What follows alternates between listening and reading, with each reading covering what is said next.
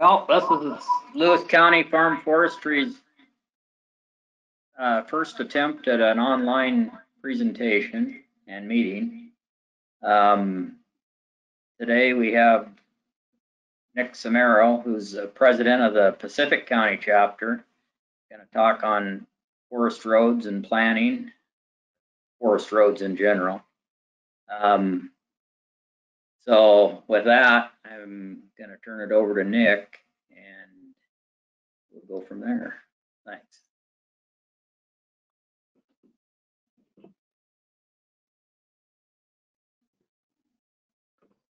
Good evening. It's glad to have you guys along with us.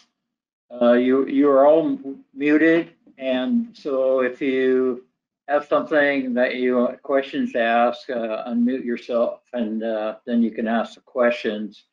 I'd like to hold the questions until the end. I've got two slideshows, two PowerPoint presentations in this. The first is basically planning and it gets into some of the details of what to look for on your road systems as you're driving through them. And then the other one is on a project that was funded by NRCS in Pacific County. And it'll take you all the way through the inventory of the road system, what it looked like when we started, and why I made the decisions I made on how to correct the problems. And then there's a portion of it under construction, and then the third part is a before and after slideshow of segments of what they looked like before we started and what the road looked like when we were finished. So I'd like to start this out on planning and forest roads. Successful road management consists basically of two things: water management. And I've always said that if you have your water managed on your road systems, you got your road systems managed. And you'll see in the slide down here a little bit further why that's true. And then the second part is vegetation management. When velocity on the water is doubled, the ability to dislodge particles increases by 4 times. The size of the particle move increases by 64 times, and the quantity of material carried in suspension is 30 times greater. That is just with the doubling of the velocity of the water flowing on the road system. Factors that influence velocity: increases in velocity result from an increase in gradient of your road, increase in volume of water on the road and in your ditch lines, a decrease in the width of the cross section of the channel. If your ditches are narrow, you're going to have higher velocities in them. If you get ruts in the road and the water's running down them, you narrow that channel of that water and you get increased scour. And then the smooth texture of your bed. If the smaller your rock, the smoother your bed is, and the coarser rock, it'll tend to slow it down more. Decreases in velocity, decrease in volume lowers the velocity. Increase in the cross section width, that is, if you've got a wide drainage, your velocity will be of the water will be less. And the increase of the roughness of the walls of the channel or the bed of the channel. With existing roads, which many of you have, which most of you have, you've inherited these road systems when you purchased your land. So the gradient is fixed the way the road was built. So what we have to work with to manage roads is the volume of water, the cross-section width, and the increase in roughness of the sides and the bed of the channel.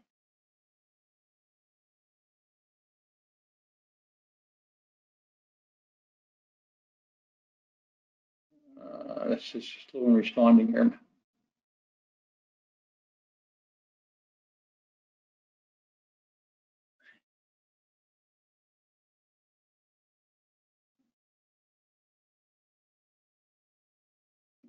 Check what's going on.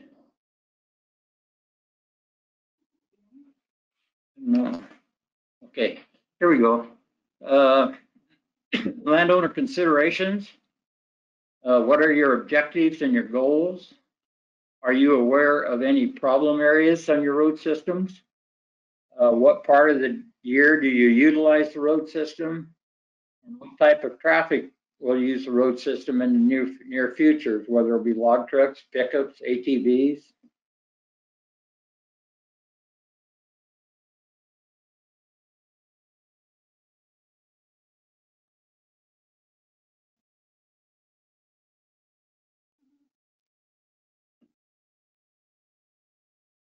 I don't know if this should just flow or, okay.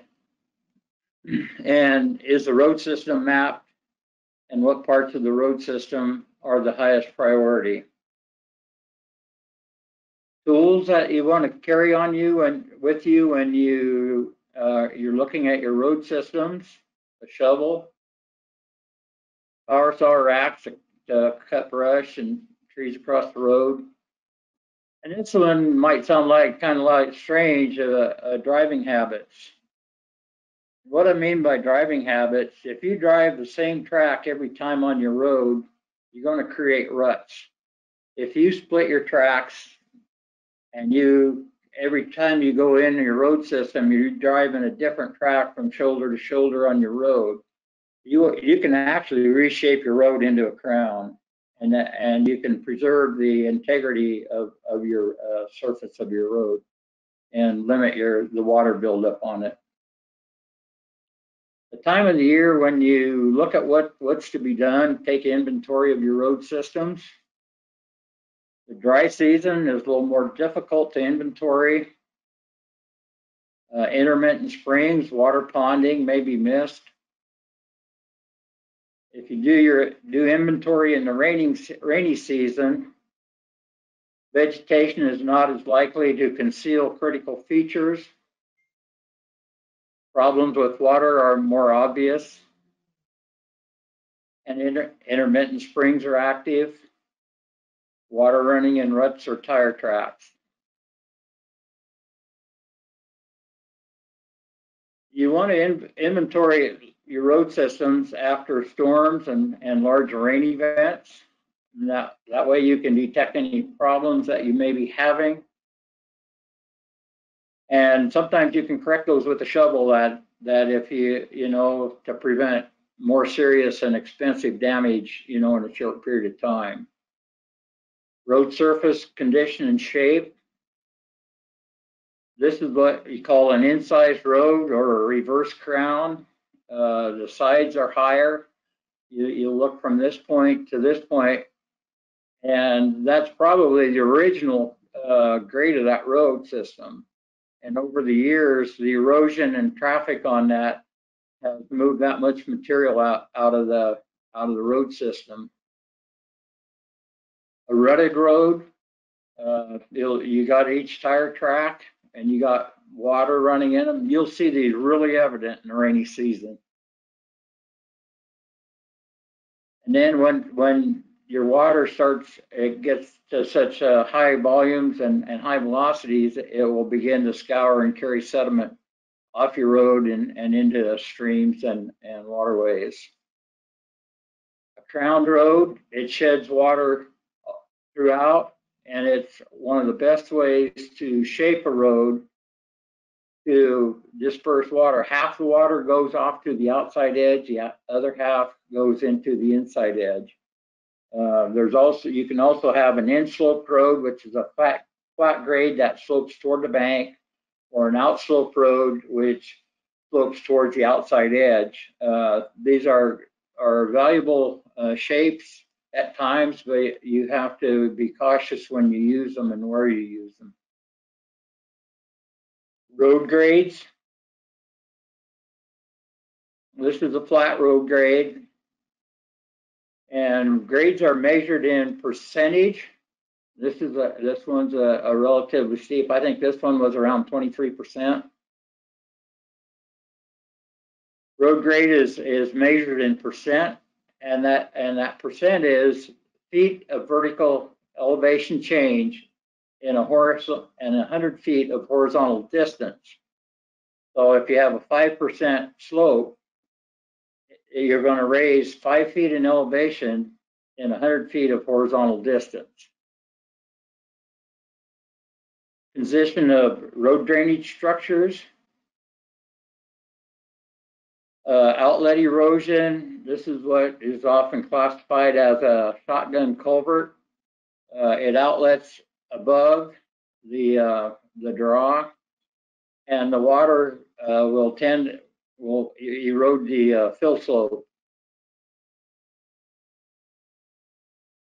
The fill slope has eroded and begun to settle, and it pulled the culvert apart at this point. And so that what you have is you got a separated pipe, and your fill slope is eroding and disappearing down into the stream. And a lot of this could have been because when they added a section on that pipe, that outside edge the compaction was not sufficient underneath it to keep it from settling. Fill drainage structures.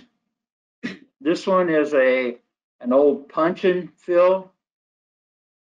What a punch and fill is, it's usually 2 logs that are laid in the bottom of the draw, and then a lot of them they split cedar and laid cedar across the top and then filled over the top of them. Over the years, those cedar slabs will rot out, and the fill begins to just collapse, and it all goes down in through the stream. This is on a fish-bearing stream. This is another look. This is looking at it from the stream, up looking downstream. And this was corrected by a triple FPP project, a family forest fish passage program through DNR. Put a bridge, removed the fill, and put a bridge in on this one. This one is the dogs there. I think they just figured out I didn't know what I was looking at, so they were pointing it out to me. But this is it's eroding from underneath. And that was also done with a completed or corrected with an NRCS project, which is a Natural Resources Conservation Service. Proper culvert installation. You can see by the debris along the side of the road in the heavy rains, this water goes past the culvert, and as that water comes up, this double wall plastic pipe will float. And I think what happened was when they put the pipe in, they dug the lay of the pipe, and then when they got to about in this point in here, they came up quick, and there was a hollow left under the bed of the pipe, and it looked good when the road was built and finished. But as the trucks hauled logs out of here, that settled, and it forced that pipe down where the void was underneath it, and it brought the inlet up. This is a culvert installation on a slope, a well-installed culvert. It's skewed to the center line, which means it runs downhill, so you don't turn the water at a sharp angle. Anytime you turn water at a 90-degree angle, the water slows down, and it deposits all the sediment at the inlet of the pipe, and it'll fill the pipe. And the back slope, you want to carry your back slope up, and so that you don't have the overhang sloughing into the ditch. And usually, width of the bucket, a flat spot in front of the pipe to form a catch basin. Stability of back slopes. This is there's many things going on in this photo. This is basically a siltstone geology that they ravel. You see this down in the lower part of this, the loose material that has raveled off of the slope, and that ravel is broken loose by wetting and drying and freezing and thawing, and it'll continue to move. Along this top edge, you'll see the vegetation up here is holding this together, but it's being undermined at this point right here, a big chunk of that overhang has come out, collapsed out of there and came down into the ditch. And when you're doing your inventory on your road systems in the rain or stuff, you'll come across places where you might have a plug in the ditch, and this is where your shovel comes in handy, and you can train that water to go back into the ditch rather than to come into this area, which is a slump area. And you can tell this is a slump area because this is a high ground here, and you look and you come down through there, and it's kind of like a parabolic arc, and it's like a teaspoon that if you tip a teaspoon on its tip, your slides and your slumps will, the escarpment of those will look like that back of that teaspoon or the front of that teaspoon. And that'll give you an indication that you have a slow earth movement in this situation, and you don't want water coming into this. This is a place where an inslope road would work good, and this is a place where a berm on the outside edge is beneficial to keep water from entering this stress zone of this slump.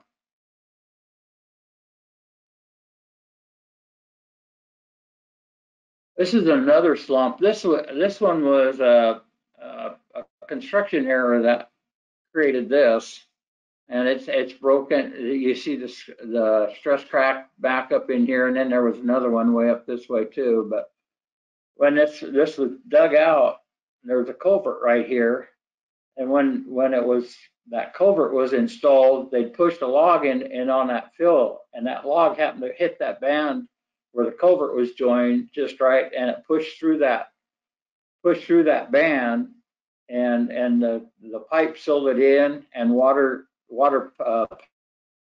and was forced to drain through the slope and created this slump area. This is another slump. You'll see right in through here where there's a break. This is a little end of a hogback, and this is kind of in the head of the draw. And it's just a place for this fill and the water moving through it, and it's a slow moving mass movement, and that you got to keep graded out.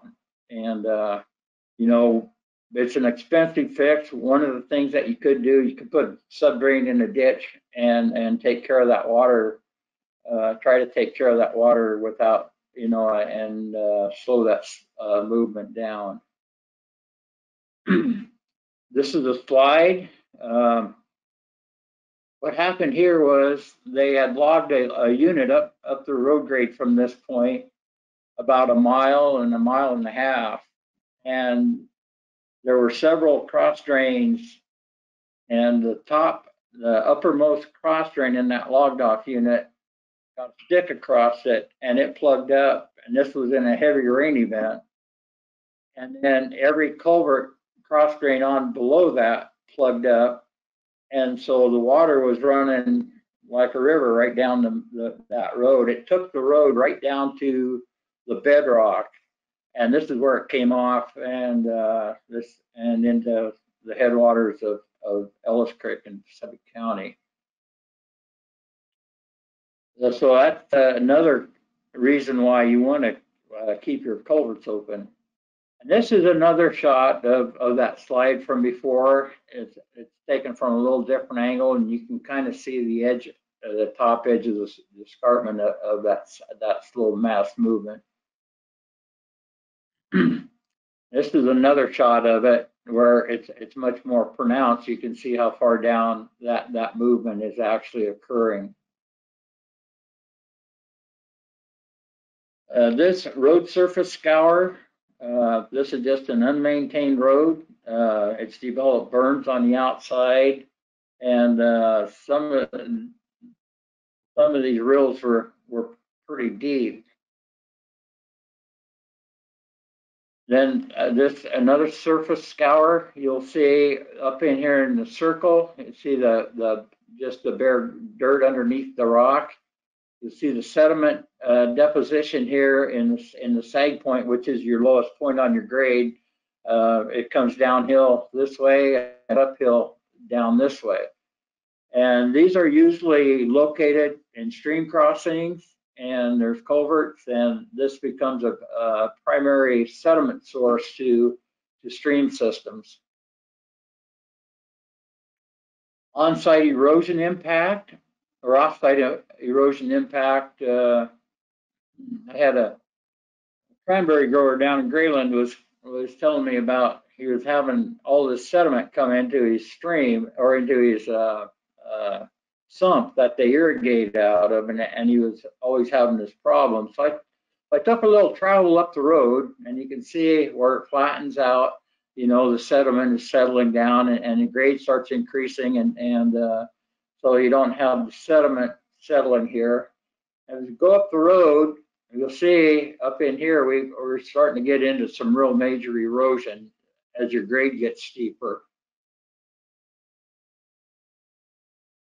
It has moved a tremendous. That's a washer or dryer somebody threw in there.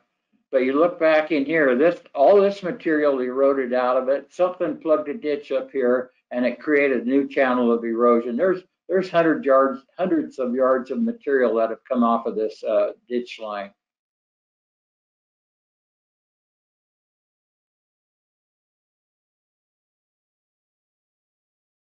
All right, where's my next slide? And as you go on up,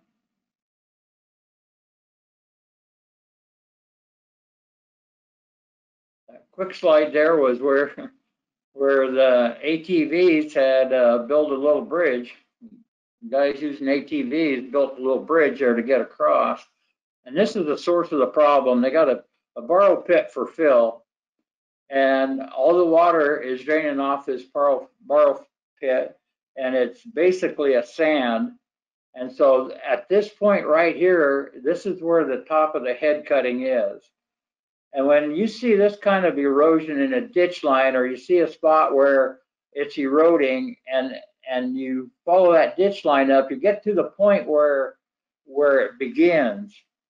And this is the point where your volume of water in that ditch line is enough to where it overcomes the shear stress in the soils, and it begins to dislodge the soil and erode it. At this point, if you were to be able to take that water out of there, then you would have solved all the problems on down below. But there was a tremendous amount of work that was needed up in this pit area to take care of the water that was intercepted here and brought down. And but these are some things that will really create some big problems with the road systems downgrade from it. Culvert placements in slumps. This is the third picture of that slump. You got a culvert draining into this stress crack. You see fresh material here. We've got fresh material down in here right along the escarpment. This entire area here is still moving. When you dump your water into these stress cracks, that lubricates it, and it accelerates mass movement.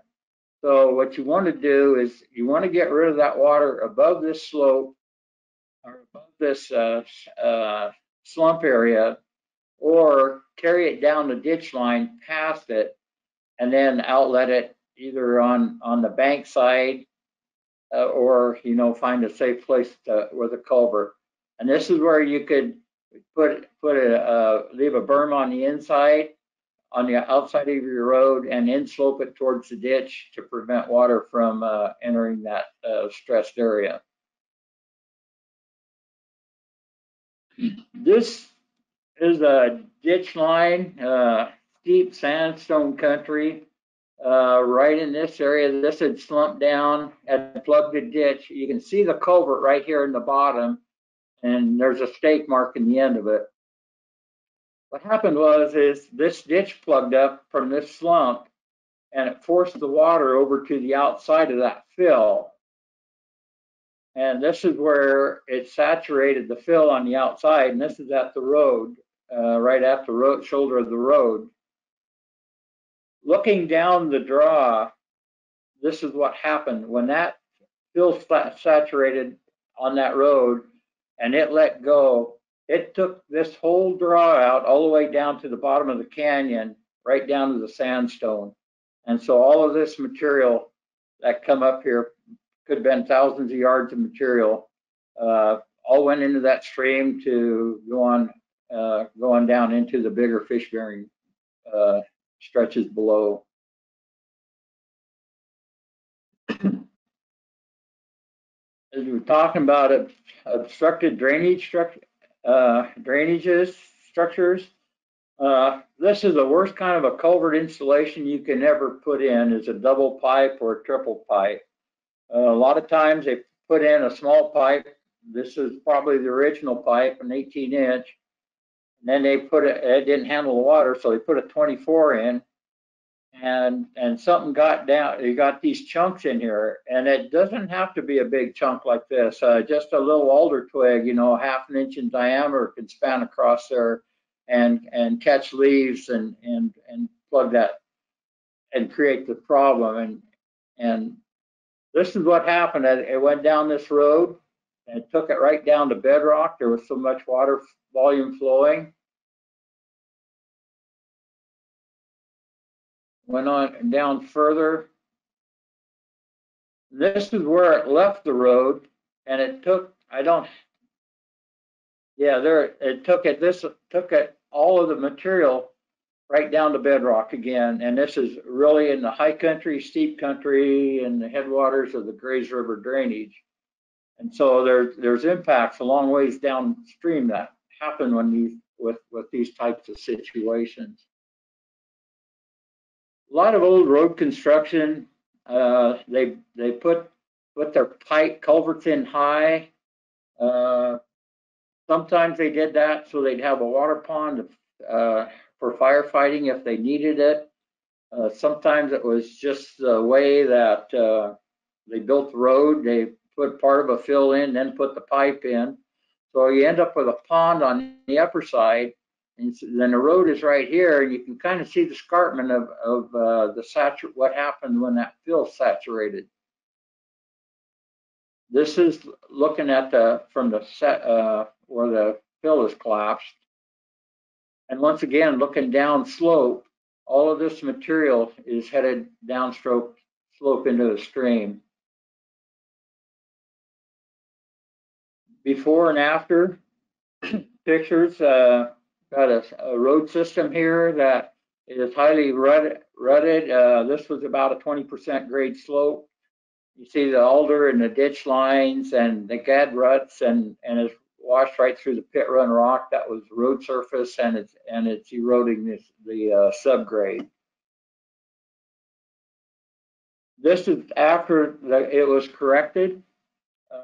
A ditch was pulled, and you'll notice along the back slope, the back slope isn't disturbed any more than just what was necessary to get a ditch line in it. And so by not disturbing the rest of that back slope, it's all stabilized. So you really minimize your erosion that you get during your reconstruction period. And it's a known fact that if you build a new road, or you build a new road, it takes 5 years before the erosion on that new road construction returns to background levels. So the more vegetation in your reconstruction that you can save on those cut slopes, don't undermine your cut slope, but take our slope, slope this bottom too. You don't want to leave it vertical, because then that'll start this whole slope eroding. But leave as much vegetation, only go through there as light as you can, and with as little disturbance. And the ditch was pulled. This is shaped. The ditch was pulled. Then the berms on the outside were all rolled off so that you had good drainage on the outside over the bank. You didn't have a buildup of the water. The water can leave the road surface very near the point where the road surface intercepts the rainfall. And another thing that you look here, you look at the cat tracks when we push that outside edge off. We started at the top so that all the tracks angle off to the side downhill. This is just another little thing that helps take that water away from the traveled way of that road system. If you started from the bottom, you would angle those tracks up, and it would tend to bring that road system that water back into the center of the road system. This is some roadside vegetation. We don't like to leave anything unplanted, so we plant between the ditch lines a lot of times, and we plant the outside edges. You look at the ditch line on this segment is back in here behind these trees, and here's the back slope of your road. You look at this root collar on this tree. You look at the root collar on that tree on the other side of the road. You draw a straight line across, the horizontal line across there. You're looking at about a 3 or 4 foot a dip in the center of that road, and that's eroded over time, because when this road was hauled over, it was at those root collars and elevation. So there's been a tremendous amount of erosion that's come down off of this road system and down into the stream. This is some road construction. You'll notice there's a lot of fresh dirt off to the other side, and and then there's quite a bit of slope between the ditch line down here.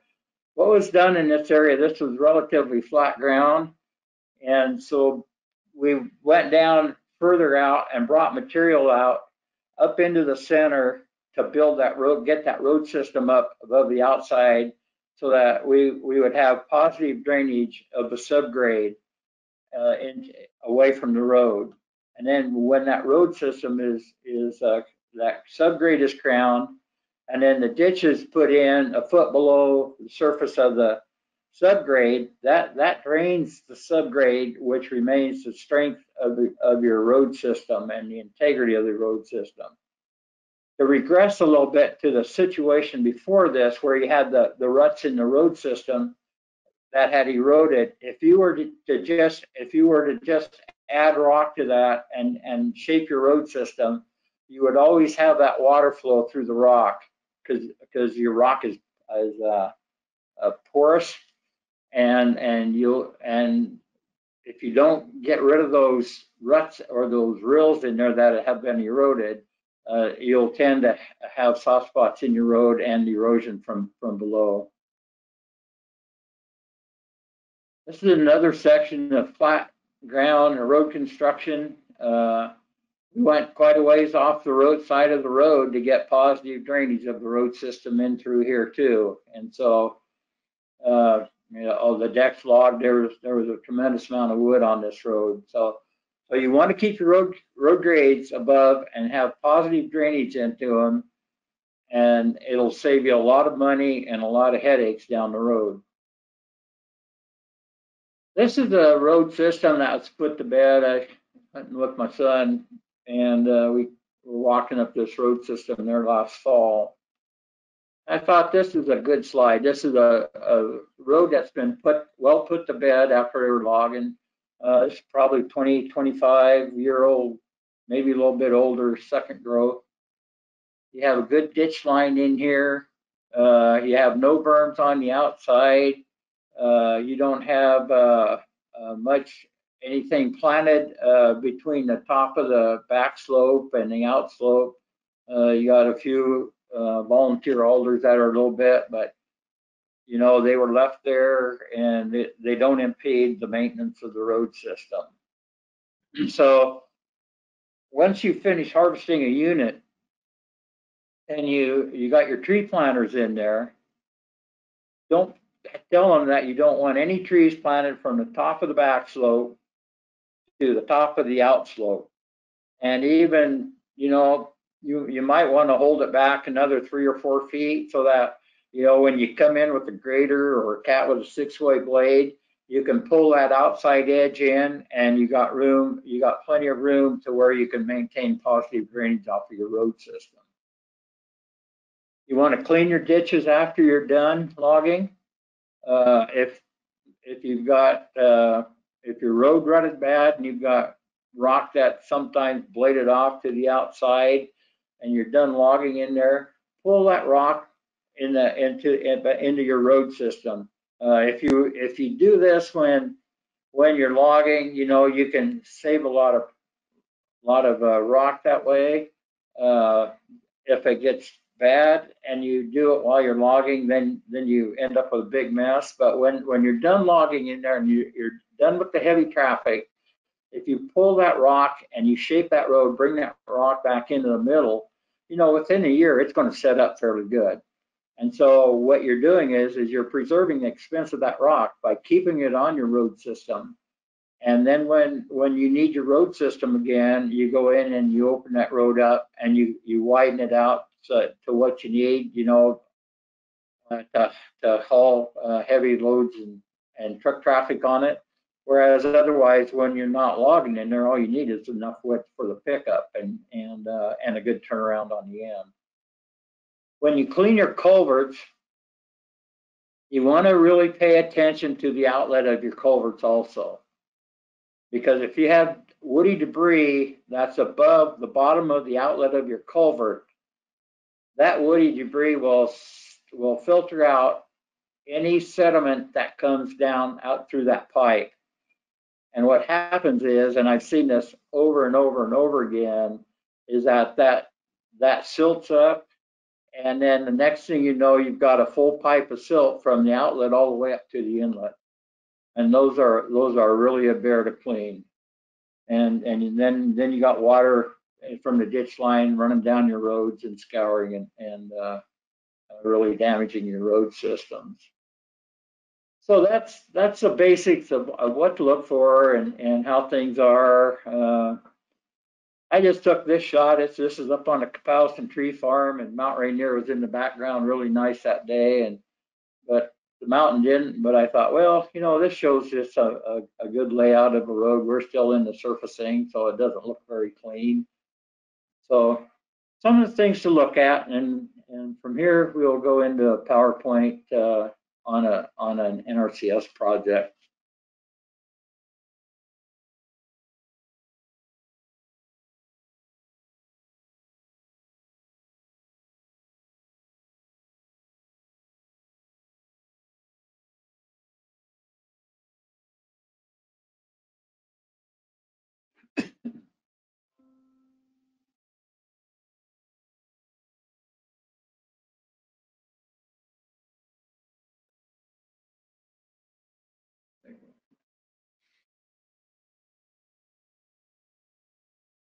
Believe it or not, this is not intended to be a stream.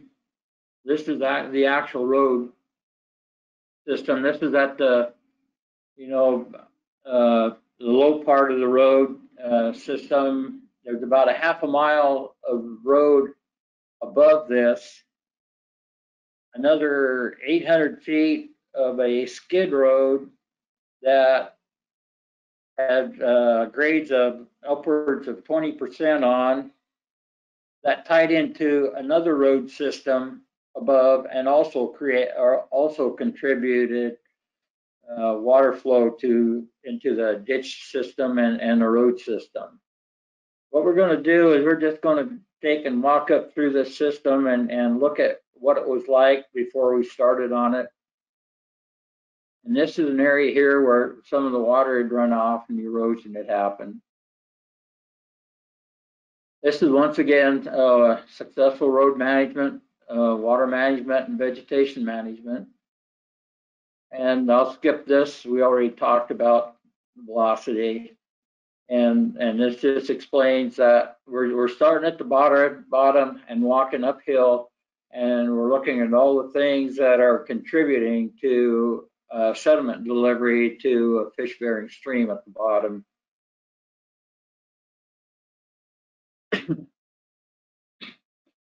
This is the road system. This is where the water was leaving the road. This is the sag point on this road system. It goes uphill this way and uphill the other way.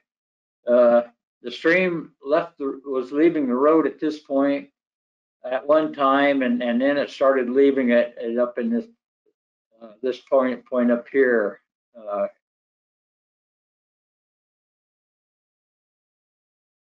And this is on above where the stream is out in the middle of the road depositing sediment.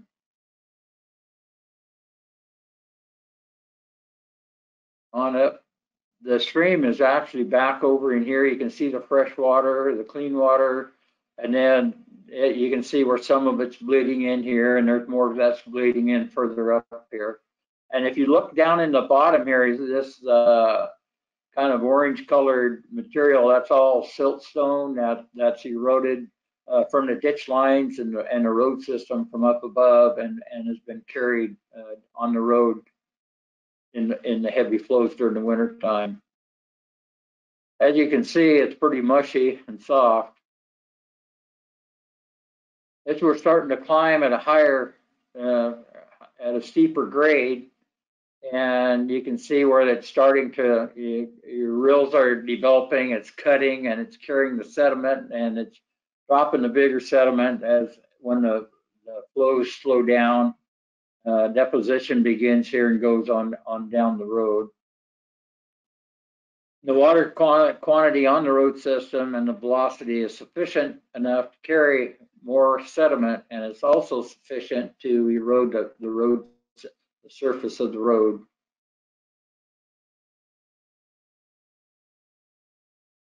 This is the ditch line, and you can see all of the fresh sediment in this ditch. The dates on these slides are the date that these photos were taken, and you'll see that they planted the shoulder of the road, and they can't maintain the road system because the trees are in the way. We have extreme ditch erosion and excessive ditch width and depth from it eroding, and the ditch is nearly as wide as the remaining road surface. And as I said, the trees between the ditch line and the road surface impedes maintenance of the system. This is a 12-inch culvert that was installed right below the previous slide, and it was intended to handle all that water. It was put together, it was put in at a 90-degree angle to the side center line, and all the material settled out. And this is the inlet of the culvert right here. And all of this is sediment that when the water slowed down, it dropped it down. And there's so much sediment that came down out of this ditch line over the years. It had a sizable alluvial fan, which there was a fish-bearing stream that ran through here, and it totally buried that fish-bearing stream and forced it down back and then back onto the road that we saw in the earlier slides. This is some erosion on the road system. You'll see these little ditch dams. These are twigs and stuff. They'll flow and they'll kind of break the water flow a little bit and then go around. And most of your water is running right down this ditch line, and you can see that it's eroded through the surface rock. Once again, if you look from the root collar across, there's 2-3 feet of erosion in there almost, because that's just above Mike's legs, knees there where he's at. And this right here is a draw of what is determined to be a fish-bearing stream. There's no drainage in it. I believe there might have been a puncheon culvert in there at one time, but it silted up to the road level, and the outfall is about 12 feet below the outside of the road surface here. And this is the the uphill side of the draw and totally filled, and the water is now coming out and going down the road partially and partially into the ditch. There were 3 draws in here along this road system that had no drainage in them. And that's what we term as water piracy, is when you take water out of one draw, you carry it down the ditch line to another draw, and then you put in a pipe there. And it used to be standard practice at a lot of times that to save on culverts and save money on building roads, they did that. Well, what happens is each one of these draws over its lifetime, it was shaped by geologic and hydrologic processes to the water that was it needed to carry. So when you pull water out of other draws, you increase the volume in the draw where you dump it, and you end up with some real severe erosion problems on down below and on the outfall of these streams where you get out finally take it across the road. Just another how this is coming down below here and still eroding. This is above it a little ways. You look at the root collar here, and you look at the root collar, and the water running down the road. ATVs using this. Tremendous amount of volume of material has come down this entire road system down to the bottom. This is a little bit further up the road system. Once again, you'll see the berms on the outside because they couldn't be maintained, and as it eroded, and if they did some shaping in there, it just kept getting deeper, and more erosion went on down the hill. The same thing, you'll notice how high the banks on the inside and the outside are up through this. There's erosion through the rock down into the subgrade. This is water from the 3rd draw on the travel way that's coming into it and running down the road system. And once again, you see the ditch, little debris dams along the way that filter out and kind of alter the flow.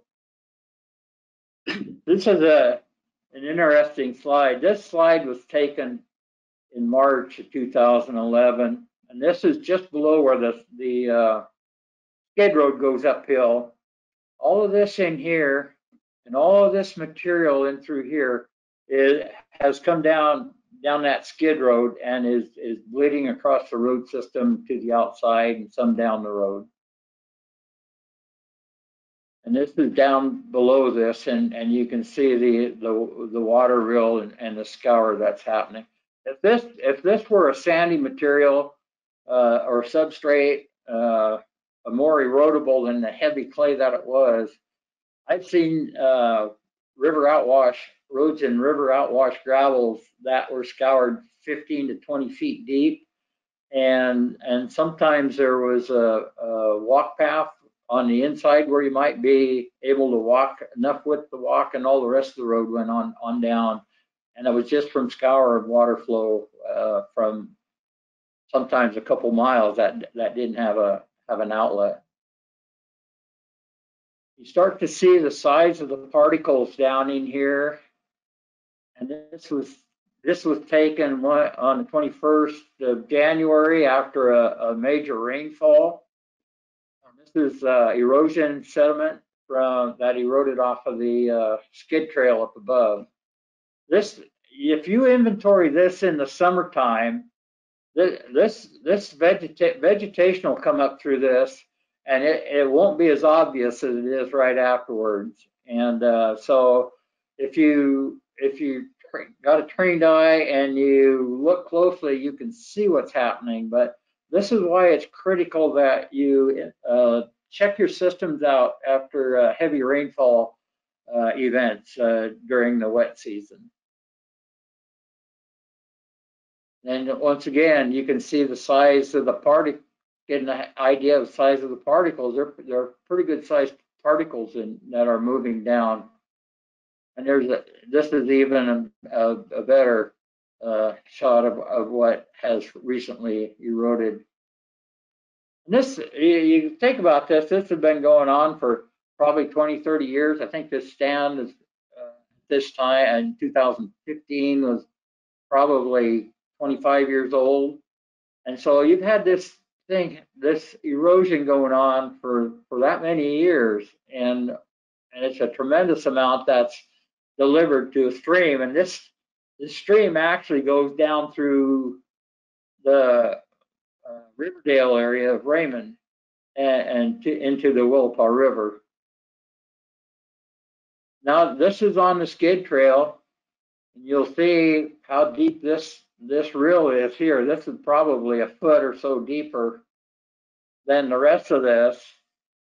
Then when you look at the where the root collars are once again, and you draw a straight line across there, you know, some places in here was 4 or 5 feet deep.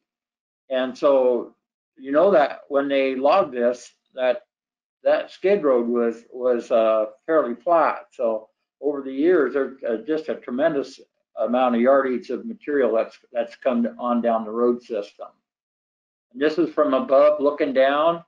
And if you look at root collar, that's probably 6, 7 feet there of erosion.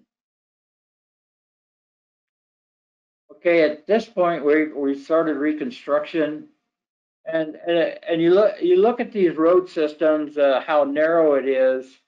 It's been my experience that on there's enough width there that you'll have the width that you need once you shape the road systems up. You'll have enough width to have your road so that you don't need to go into these banks. And once again, you know, I talked to the contractor and I told him, I says, you know, don't take this material, this vegetation off of here, because that's stabilized. And so form your ditch so that you can carry that slope on down, and you still got to, usually you'll have enough width in that by the time you pull your berms and shape your road system that you're not going to be in want of width for your subgrade. And this, you know, you look at this and you think, boy, that's awful narrow. I'm not going to have 14 feet and another 4 feet for ditch and whatnot. Because usually on a single laden road with a ditch, you're going to need a minimum of 18 feet on a subgrade. Because you've got, if you put a foot deep ditch, you got a 1.5 to 1 slope on the ditch, and so if you go down a foot, you're coming into your roads. They're 3 feet, so you need about 18 feet at the minimum on a subgrade. They're coming along. We have some more timber yet that hasn't been cut on the outside edge there, but it's starting to take shape. Got the ditch line in. You know, you can see because of the trees here, we're not able to get that outside half of the crown in yet. But this is just in the middle of construction. That's up from that a little bit where, you know, the timber's been removed. Another thing about daylighting your roads, if you keep your roads daylighted from top of the slope to you have a cut slope to the top of your fill slope, that provides air movement on that road system. And that air movement is real critical in keeping your road systems dry.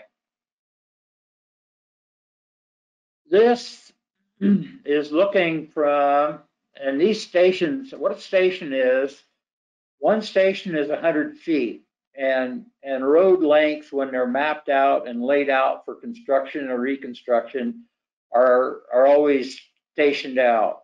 And so if you have a station 6 plus 05, that means you're 605 feet away from where they started. And where this project started was on the first slide where we talked about where the water left the road at one time, and then just above that, you know, it was leaving the road at the time we were here. So this is we're looking at just where we're starting to climb the hill up out of the flat. And if you look, this stake here is at that inlet of that 12-inch culvert. If you look at this side slope here, you'll see the deposition material, the brownish colored material on top of the black material in here.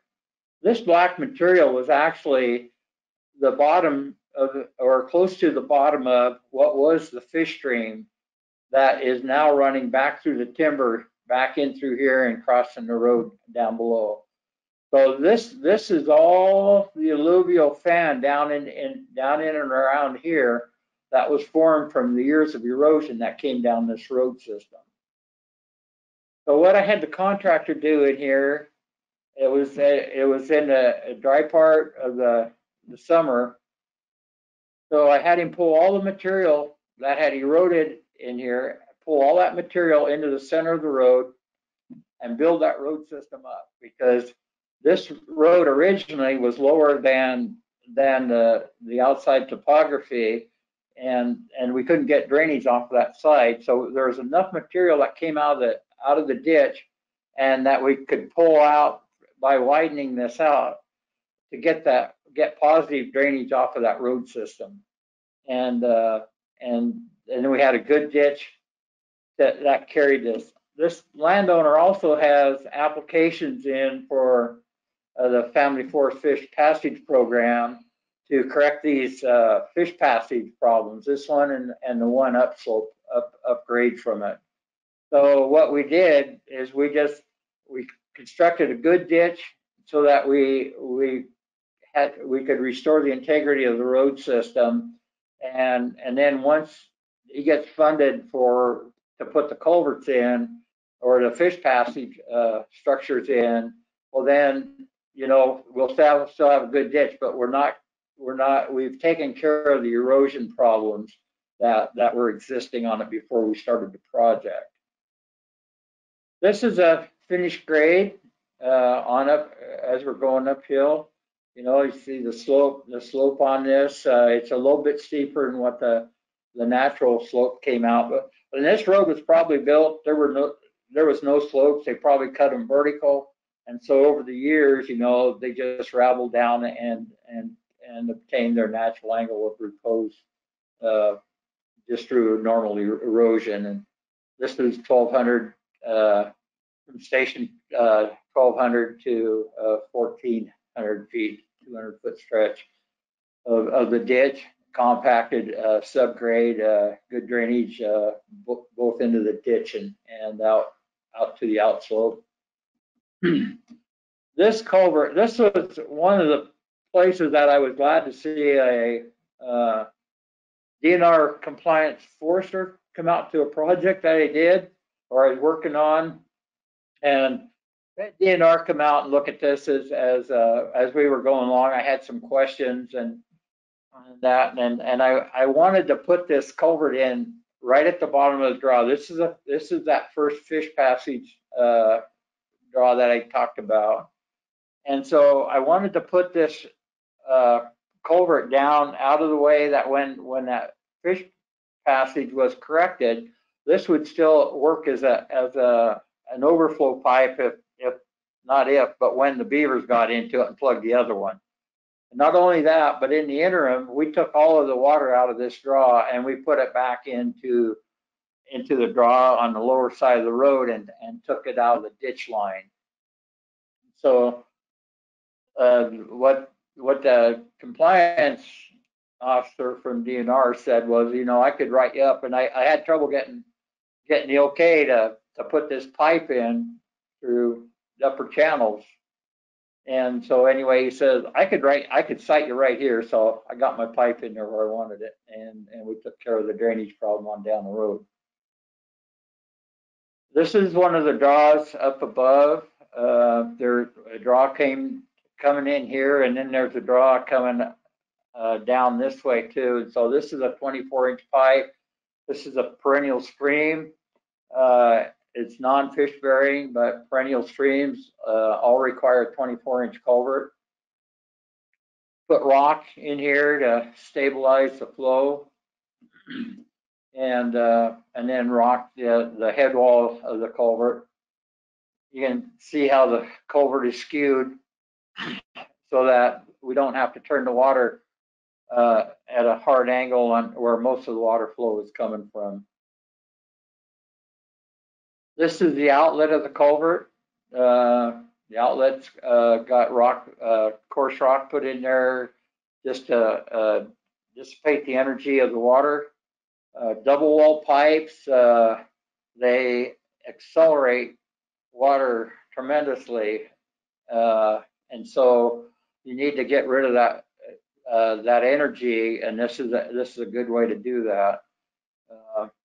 Don't leave these kind of sticks in here. This is still during construction, so it wasn't, the final cleanup wasn't done, because these can capture more debris and plug up the outlet of the pipe. This is another inlet. We put a cross drain here just before that first fish pipe, and to take the water out of the ditch line and any sediment that might be coming, putting it onto the forest floor before it got into the stream. This is the outlet of that culvert. A lot of times what I'll do is if I have a tree that's in there somewhere, I'll outlet that culvert in if it doesn't obstruct the flow, and that tree stump and that root system will act as an energy dissipator. You want to be careful with alder and willow on inlets and outlets of pipe, because if they're too close, the roots will go up into the pipe, and sediment will collect on them, and then pretty soon you got more roots. And I pulled beaver tails out of inlets of pipe that were 15 feet long and half the depth of the pipe, and they were all willow or alder roots that were in there obstructing the flow of the water. This is in the process of surfacing the grade. Put 60 yards to the station because of the soil types and the wetness of the ground. Another inlet of a culvert. It's looking up grade. And then you see the inlets and surfacing. This is looking from the bottom where we started, and you can see the positive drainage to the forest floor on the outside, and the drainage in the ditch, and we've gotten rid of all the water that was coming down this road that was showing in the original inventory of the road system. These are before and afters. This is the same at the same place.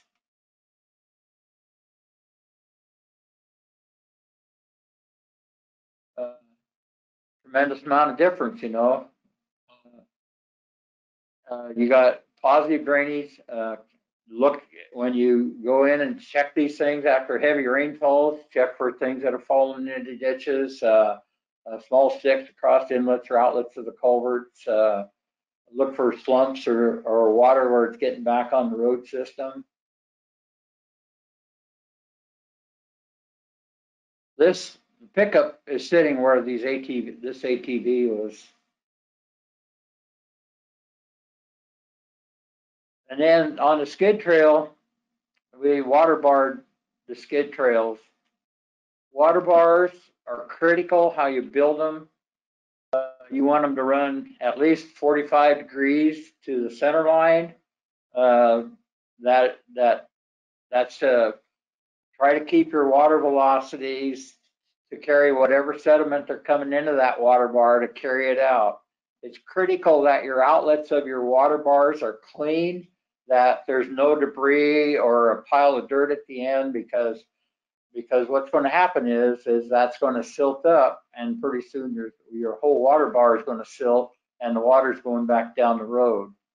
What you want to do on this uphill side of that, you want to tie that water bar into that back slope, because if you don't tie it into the back slope, that if something gets in there and plugs that water bar, or sometimes the water will just blow by it, and you'll have an unfunctioning water bar. And this is another water bar right up here. And this is just some of the erosion that we're trying to abate.